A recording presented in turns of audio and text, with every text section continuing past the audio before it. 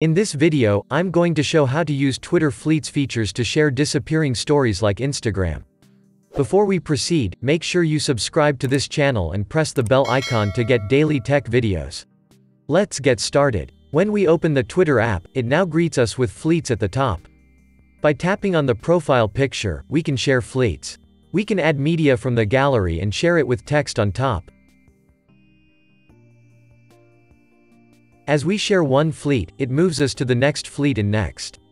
This way, we can share a number of text and media fleets in consecutive order.